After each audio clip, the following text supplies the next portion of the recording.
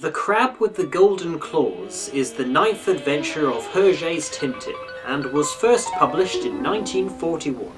It is arguably the greatest of the tales of a nosy young man and his small fluffy dog, not because it was featured in an episode of The Simpsons, because its appearance happened in an episode of season 20, and really who cares about The Simpsons post-season 14. Not me! Anyway, it must be thought of by some to be a good story because in the past 70 years there have been 4 very different adaptations of the comic book. The first was the first moving version of Tintin via stop motion in 1947.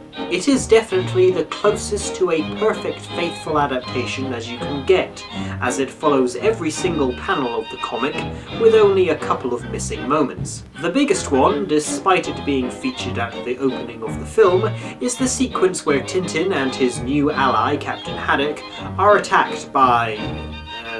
Whoa! Don't go there! The second adaptation was in 1959 when The Crab with the Golden Claws was the second Tintin adventure to be animated into 8-minute episodes for television. Made by Belvision Studios, 7 adventures were adapted into a total of 102 episodes. With animation of the highest caliber, the retelling of the classic comics are well-intentioned but a bit flimsy. The third adaptation came in 1991. In this series, the stories contained a combination of faithful beats and entertaining changes, sometimes for the better, such as in Tintin and the Picaros, where the Belgian hero doesn't refuse to help save his acquaintances or allow his best friends to visit a tropical dictatorship without him. Although the episodes have since been released onto DVD in order of the original stories, they were all made and broadcast in a completely different order, with The Crab with the Golden Claws being the first episode. And finally, in 2011, which to date has been the last time Tintin has been lifted off the pages, The Adventures of Tintin movie mixed together the plots and characters of The Secret of the Unicorn and The Crab with the Golden Claws.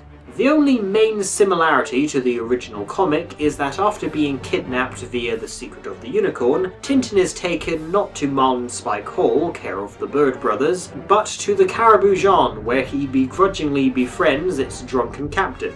They then wind up in the middle of the desert, and after bumping into Thompson and Thompson, disguised as Omar Ben Salad, the movie returns to being a very loose Hollywood interpretation of Secret of the Unicorn. Now usually in these videos I go over every alteration I can find, from the considerably minor to the hefty, but for this particular video I'm only going to be looking out for the biggest differences from the 2 versions of this comic that were adapted for television. So let's begin with the top 10 times that the 1959 Hergé's Adventures of Tintin episode went astray from the comic. We're off to round up the counterfeiter! We must get these grapes! The episode begins with Tintin and Snowy on their way to visit their friend Captain Haddock on board his ship the Caribou Jean. While at the docks, they witness 2 men dumping a body bag into the sea. This already creates a massive change to the original story, as Tintin had never met Haddock before page 14 of The Crab with the Golden Claws, and he wasn't a witness to the murder of Herbert Dawes. He only found out about it after visiting the Thompsons' office. There's a body in the water. Nobody we know. The crooked crew of the Caribou Jean are smuggling the drug opium, hidden inside tins of crab meat. In this episode, however, they are smuggling diamonds. Cans of crab meat! Like the label found on that poor seaman! It is uncertain whether the villainous Alan, who had a small but equally sinister role in a previous Tintin comic, is responsible for causing Haddock's dependence on booze, or if he is simply exploiting the captain's thirst. In this episode adaptation, he has instead been drugged into a groggy stupor, which wears off by the time he and Tintin escape the ship, which is much more of an ordeal than it is in the comic. This is mutiny! Mutiny! Poor Captain Haddock. He's still drugged. In the comic, there are 2 pilots who attempt to kill Tintin and Haddock, who catch them off guard and take them prisoner. In the episode, only the one with the moustache appears, who, during the turbulent flight, manages to untie himself and knocks out our heroes. While Tintin remains KO'd, Haddock beats up the pilot, which results in the plane crash landing. This minor villain actually tries to warn the young man in the original story, as it is the captain who hits him with the bottle, having drunk its contents first, making him cross that Tintin won't let him fly the plane.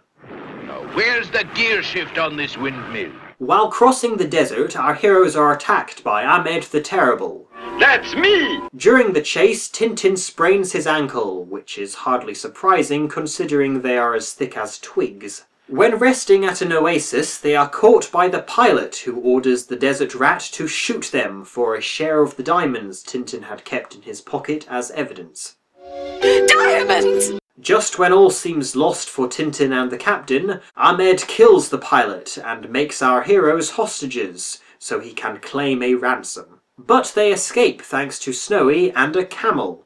The only ordeal Tintin and Haddock have while crossing the desert in the original story is that the captain suffers from mirages. The other main difference of this whole sequence is that it apparently never occurs to the men to take off their sweaters. Run for it! Going someplace, Sahib? Just stretching me legs, you pirate.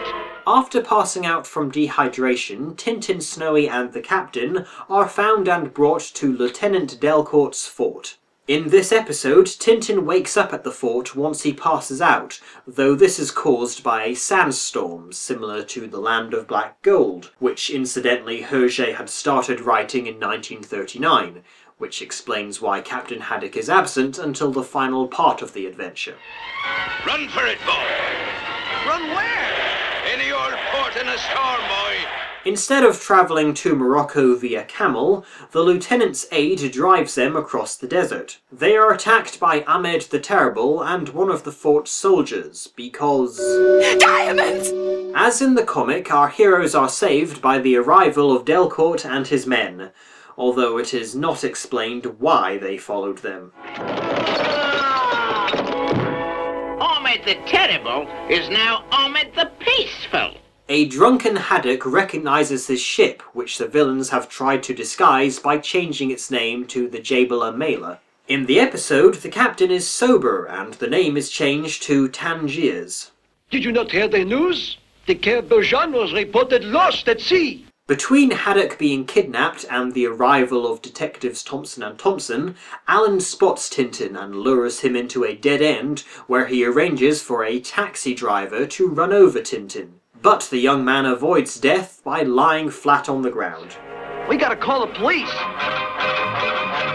Alan and his crew sail away on the Caribou Jean with Tintin and Haddock in pursuit via a police boat they pinched. The villains unload the diamonds onto a spare boat and leave your standard bundle of dynamite with a long lighted fuse awaiting the heroes when they come aboard. This ends up backfiring. In the comic, the final battle takes place on speedboats and only Tintin and Alan are involved. Where'd he hit you, boy? I wasn't hit. I slipped and fell. I'll have words with that sea-going policeman. Rough words. Now let's see what the 5 biggest changes to the story were made in the 1991 TV series, The Adventures of Tintin. You there! Open that sack immediately. Excuse me, sir, but would you mind if we checked your sack? When Tintin sees that outside his apartment a Japanese man is being attacked by some men, he and Snowy rush downstairs and start fighting them, eventually getting knocked out. This definitely adds a lot more action to the scene than the comic contained, as in that Tintin arrives too late and instead is given a full account of what happened from his weeping landlady. What in the world is going on? I don't know, ma'am, but I intend to find out.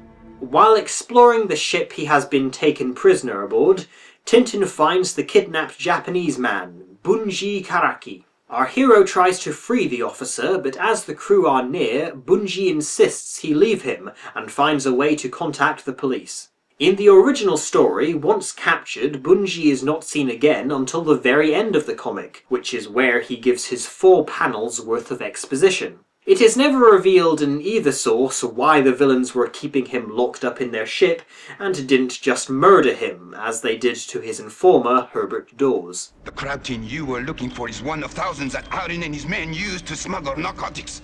Drug smugglers. Captain Haddock's drunkenness is completely toned down, as it was in every episode of this series. In fact, his desire for alcohol was only ever touched upon in scenes where it was vital to the plot, like Explorers on the Moon and Tintin and the Picaros. Hergé's interpretation of drunken behaviour seemed to mostly focus on a stammer. Slurred speech perhaps would have been the more obvious route, but to be honest, reading Haddock's stuttering dialogue after he has consumed one too many glasses of whiskey is about as frustrating as having a conversation with a drunk person in real life. Anyway, in the original story, Haddock gets drunk 5 times. In this episode, it is only suggested that Haddock is drunk, as besides having double vision, which was likely caused by Tintin knocking him on the back of the head twice, the only indication that he is slightly not sober is that instead of launching into one of his trademark bouts of anger,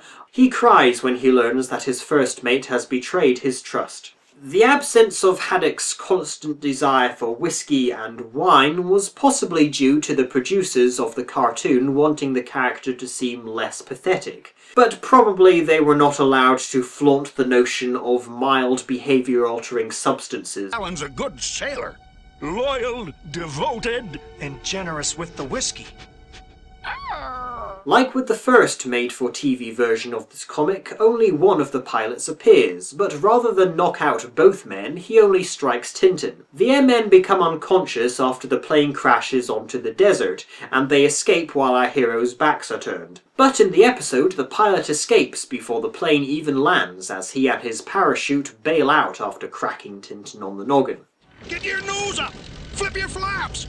Full power to the prop. We're gonna crash. Once Tintin finds Haddock, who is being beaten for information, Alan escapes. Tintin chases after the first mate, leaving Haddock to keep an eye on the rest of the villains. He tosses the captain a gun without untying him first. This short scene plays out very differently and much longer in the comic. So happy to be rescued, Haddock hugs Tintin, causing him to drop his gun. The trio are chased by the villains and hide in a wine cellar where they get high off the fumes, which provokes the captain to turn Super Sailor, knocking out Alan and chasing after the crew. The duo soon sober up after a piece of plaster shot down by the head of the drug smuggling operation taps Tintin on the head, and Haddock is brought to his senses by a policeman's baton. We're conducting an investigation. A very discreet investigation? And what is the nature of your investigation, gentlemen? We think you're smuggling drugs. By the beard of the prophet, how dare you! Clearly, the early 90s version of this classic comic is more faithful than the late 50s one, but that one is certainly not unfaithful to the point of insult. None of the character designs from the book are altered, and besides the name of the ship, even a minor character like Delcourt wasn't changed, or lost in translation. The lengthy middle portion of this episode's plot, where it definitely went off course, was due to the absence of the comic's beginning, since it starts with Tintin already at the docks, which doesn't happen till page 10. In conclusion, if you're a Tintin fan, don't forget to check out the stop animated version of this comic, made in 1947. You can even use the actual comic to translate the dialogue. What's so special about the claws? The entire crab is gold.